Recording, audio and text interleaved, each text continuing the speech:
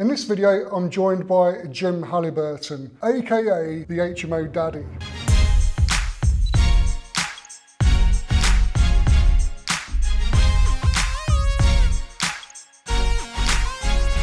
This video is brought to you in part by Property Summits, the first property event of its kind. Property Summits is an all-day event which brings together some of the most respected and experienced names in the property industry. To download a brochure and to find out when the next event will be held, please click the link in the description below. Hi, I'm Andy from Monopoly.com, and on this channel I share my experience as a property investor and landlord, and also interview other investors so we can learn from their advice too. So if you're new here, consider subscribing for more videos like this. How you doing, Jim? So good to see you, and thanks for appearing on this channel. My pleasure, Andy. Lovely for you asking me to come along and talk. It's great, it's great. I've seen you speak at a network event in Southampton, which I enjoyed, and that was a couple of years ago, so it's finally good to see you now and get the opportunity to have you on here and to give some advice for people that are considering getting an HMO. Before we start that, could you just tell us how you got involved? So how did you start out? Fantastic to share my experience.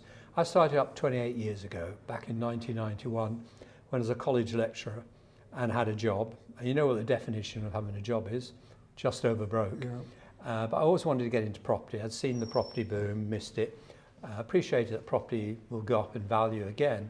So I thought, here I am as a college lecturer. I've got the client base from the college. They were desperate for accommodation at the time.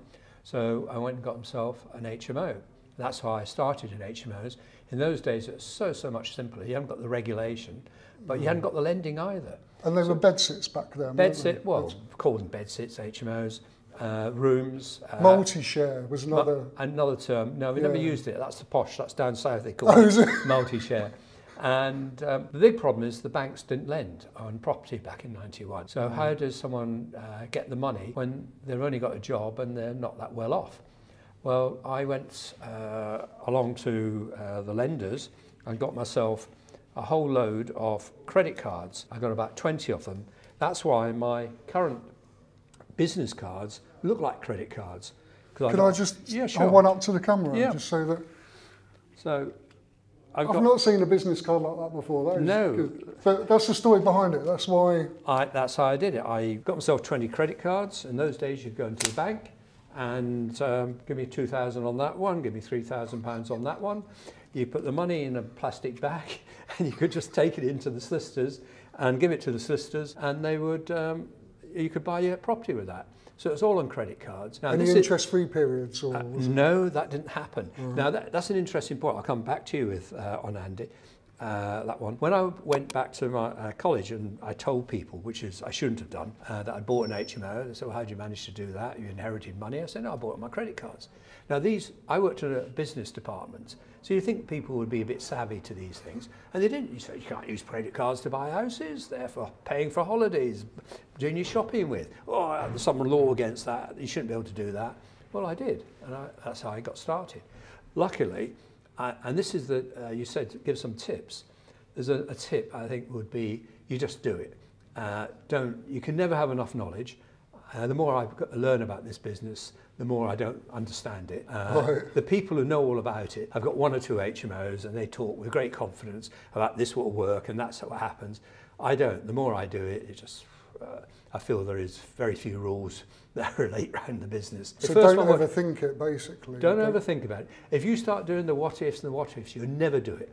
It is a business fraught with problems and risks. I feel like every property has got an unexploded bomb in the back garden which will blow up over planning, housing standards, someone will sue me, neighbours complaining, whatever that could happen with a property. So you just get on and do it. The first property made money, and that's what got me into buying more. And in the area where I was, very few people were doing property, especially HMOs. It was unheard of. And people said, well, it won't work. Well, I've got this property full. Then I got another one and filled that one up, and then got another one and filled that one up. I just carried on. And the way I financed it was you buy it, the property's increased phenomenally by the fact you've got rental income on it. It's not like ordinary buy-to-let properties. The great thing about HMOs is they can be valued on their income. Yeah. So in that, because people buy it as a up and running business, don't they? Well, I don't know if they buy it because you very rarely see them being sold. But the indication is that you're right, that they're bought as a business. So if in my area, if I've got an income of 30 grand on the property, it'd be worth over 200, maybe 250,000. Yeah. Well, you could buy a house for 100 grand. So by buying the house, you then can get it valued at 200k, say. Right. Lenders will lend you 70% of that, which is 140. In other words, you get all your money back out. Yeah. And that's the simple. That's why I did it. It started off just having the nerve to buy the first one, and then when banks started lending, which came towards the end of the 90s, they started lending money. You just carried on buying and buying, and that's how I carried on, building up a portfolio. Are you happy to share how many properties you have? I don't count them. I think I've got about 140 HMOs. Right. I've got about 20. Well, I've definitely got 26 single lets. I counted those up. I can manage and get about above 26. Right. But yeah, it's a portfolio. It's good fun. Why I keep buying, I don't. There is no why in my business. There's no exit plan. I just do it. If I can come across a deal that cashes out, in other words, I know I can buy it and get all my money back out, why don't I do it? It's a bit like finding 50 quid on the floor. If you see it there, you can pick it up. There's no risk in that. You know you're getting it for nothing. Yeah. And that's why I've carried on building up a portfolio. And I mean, you must enjoy it. You obviously enjoy it. I suppose I do. It's hard to say being a landlord's enjoyable. I mean, you are, and this is why I think it's important that people understand. It is a business, it is work. It's a bit like being on top of Nelson's column. There's plenty of pigeons above you doing what they do, and that is being a landlord. You just got to accept that you're going to be a doormat. You'll be treated with contempt by the council. Most tenants are wonderful, but there's a few who, for some reason, don't like you as a landlord. So you're going to have to learn to put up with that. But at the same time, provide a good service. Make sure you do it right. If just because you're being treated badly by the council or a tenant, you just smile and think, that bloke will be an idiot for the rest of his life. Well, with myself, build up a portfolio. Though I wouldn't go for 160 or 140 properties that I've done. Keep it to about 5. 5 would give you a nice little income. You can do it part-time. You don't have to employ staff to do it. So you'll be able to manage a business which will give you a nice retirement, give you a bit of activity. You could manage 5 HMOs in less than a day. Once you've got them up and going, that is, it takes, I say, less than a day to manage those. In fact, some weeks you'll probably have nothing at all to do with it. You'll be a bit bored. So it is fun, but you've got to remember you're providing a service, you're looking after tenants. Yeah. With me, I will never evict a tenant who cannot pay the rent, which is a big boast. If a tenant can't afford to pay, I'll sit down with them and work out how they can sort it out, get them to claim benefit so they can pay the rent if they're genuine. I get a lot of tenants who don't want to pay the rent and we evict them. So I've evicted a lot of tenants, but if they're genuine, you've got to have, I think, look after your tenants. Yeah. And that, I think, comes back to you. Not all the time, but tenants are confident with you. They know you'll look after them. You provide a good level of service. It is an HMO, it is a room. People talk about it's just living in a tiny room. Well, unfortunately, for a lot of people, that's all they can afford. Yeah. You're providing a service for them. I provide full central heating, we repair the properties, and I'm proud of what I do. Yeah. And if you want to come up and see what I do, you can, because I do tours. We do them about once a month, where you can come round, see the properties, sit down and ask me any questions you want. I do them on a Thursday and a Saturday, so it fits up with anyone who comes, whether they're free in the week or free at the weekend.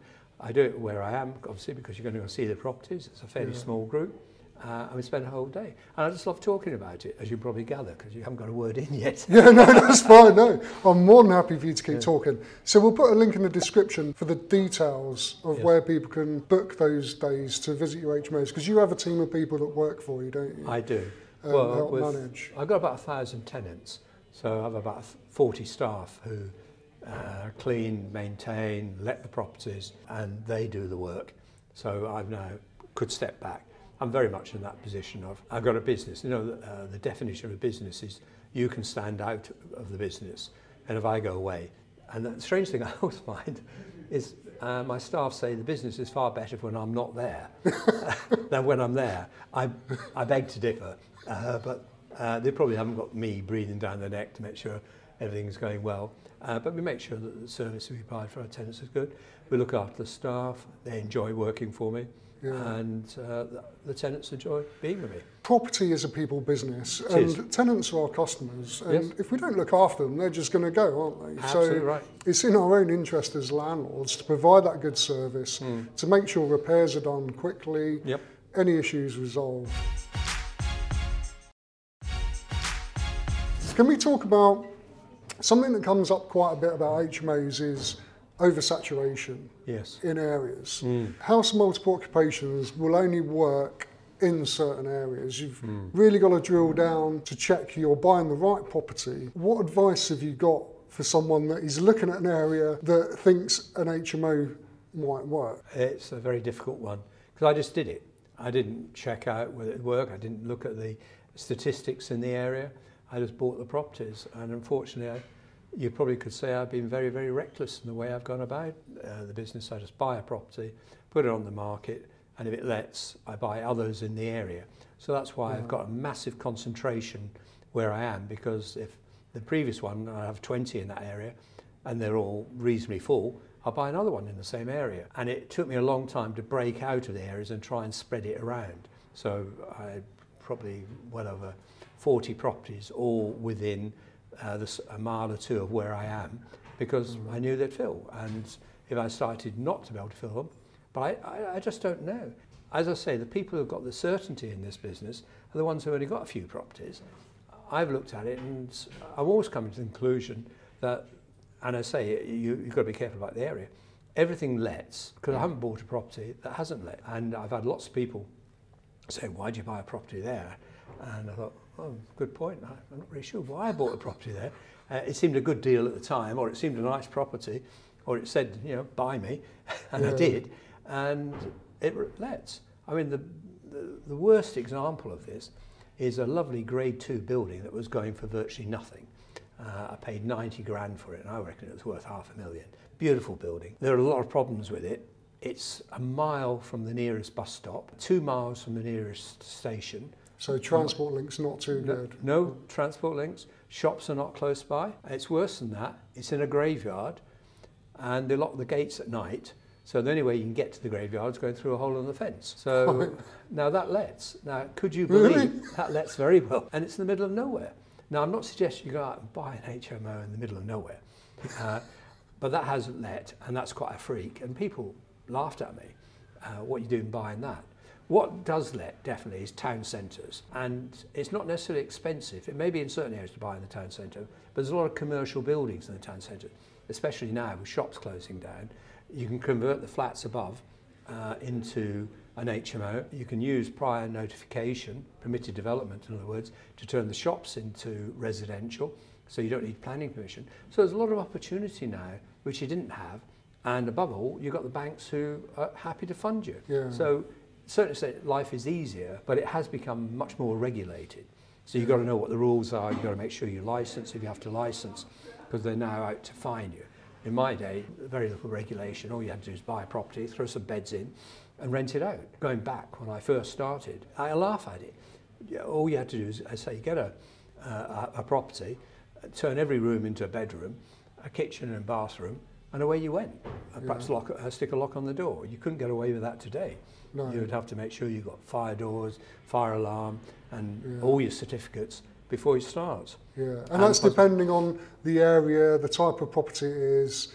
So people need to check for themselves, don't they, on the local authority websites to make sure they're meeting those rules and regulations. Correct.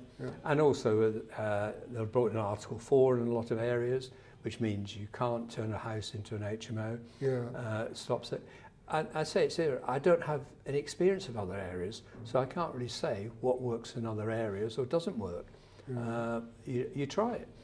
And often there is nothing to go on. I wouldn't say I had the first HMO in my area, but I hadn't heard of any others that existed where I was. There's small flats, and that was about it. The whole idea of having a shared house, even though as students, most of the students in those days lived with landladies, and they didn't like that. So my house filled up very quickly because they could live by themselves and have the parties and misbehave that students do. Are you ready for the quick fire round? Yeah, go on. What's your favourite snack? I don't like snacks. I generally eat once a day. Oh, really? Yeah, I'm not into snacks. That's probably why I'm so thin. Yeah, I do eat too many snacks. I have my 3 square meals a day plus snacks in between, so yeah. Oh, right, so 1 meal a day. Is that morning, breakfast, or? No, I just have dinner. Dinner? Yeah. Like, is that That's it. dinner your lunchtime or No, dinner at night? About 7 or 8, 7 o'clock is about the ideal time for me. Right. Don't have breakfast, don't have lunch, unless I'm going out for a social event or something like that. Yeah. It just suits my metabolism. I know people say it's wrong, but you do what suits you. Yeah, everyone's different, aren't they? Coffee or tea? Generally tea. I drink quite a lot of tea. I have about 1, maybe 2 coffees a day, and that's about it. PC or Mac? Windows or Mac? Neither. Do you use your phone then to do everything? Or? I don't. I get my PA to do it. Oh, right. Unfortunately, what was it, 2 years ago, I learned how to WhatsApp. And that's about as far as advanced as I got. And the year before that, I did texting. I'm not into this technology. I should be, but I don't. I let it go by. Last book you read? I buy, every time I go on a train journey, I go in the bookshop and buy 2, because you get 50% off the price of it. So I'm always buying books and rarely read any of them. When I do read a book, I just dip into it and read part of it. So I'm reading Black Box, a fascinating book. It's based on the aviation industry, where they very early on turned aviation from one of the most dangerous forms of transport to one of the safest. By every time they had an accident, near miss, they would look at it, investigate it, and learn from the mistake, which is a great philosophy, which has not been followed up by any other profession. That they would learn from their mistakes. They just, particularly in a health service, they just bury their mistakes and just move on. They say they'll learn from mistakes, but they won't. Banking is another one. So Black Box is what I'm reading. But the very best book, I think, if you want to get into property, that I read. Now there's lots of them do this, but it's all to do with mindset. People talk about, I need to have knowledge about property. It's not. It's your ability to take risk and your mindset, and your ability to sleep at night with all the stress and problems that you have. And so I think it's called The Midas Touch by Stuart Goldsmith. And it's mainly about mindset. That's the important thing about business. The knowledge, yes, you've got to have some knowledge, but the most important thing is your ability to do it, your confidence to do this. You'll never be right to do it. There's always something you won't know, and you're always something that you're going to worry about. You just get on and do it. If you could sit down and chat to anyone for 20 minutes for some inspiration, who would it be? There's no one better than Tony Robbins. He is a master, and very much, again, into mindset and motivation. If you've only got a chance to go and listen to Tony Robbins speak, see his videos, he's phenomenal. They hit the right thing. It's all to do with your head. It's your belief. The knowledge is really minor to it. You'll pick that up. If you're motivated to learn, you'll learn very, very fast. But you've got to have the confidence to go ahead and do these things. To wrap up, Jim, what advice would you have for someone who's considering investing in property but is yet to take that first move, who's maybe having doubts? What would you say to them to help get them started? Just do it. That's the answer. Get on and do it. Time will never be right. Prices have always gone up, but they'll go up later on. The question is, do it, ask questions, learn as much as you can about the business, but just get on and do it. Don't overthink it. Don't wait for all the lights to be green, because it will never happen. Just take that first step and do it. That's great, Jim. Thanks ever so much for your time. I really appreciate that. If you found this video useful, please like and share, and definitely subscribe so you won't miss any of my future videos, which will all be geared towards helping you start or improve your property business. Thank you for watching, and I'll see you in the next video.